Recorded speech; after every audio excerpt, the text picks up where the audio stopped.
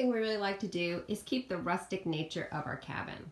So as you can see, the walls are made of wood, the floors are made of wood, and then all of our furniture is wood as well. So in this room, I've got an old-fashioned hope chest, I've got a wooden bed, but one thing I really want to point out is we are a log cabin, so I try and keep to that theme of having quilts. So quilts are great, they add color and they add spice, they're very versatile, they're not too expensive. I always make sure I've got pillow shams as well. Makes it easy for our property manager to maintain. I also moved from comforters to quilts because we do allow pets. And quilts are much easier to put in the wash.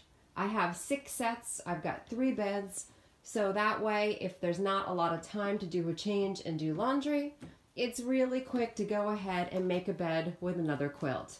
So it always looks very refined, very finished, but again, keeps that rustic feel and makes it easier for cleanup and moving quickly between guests.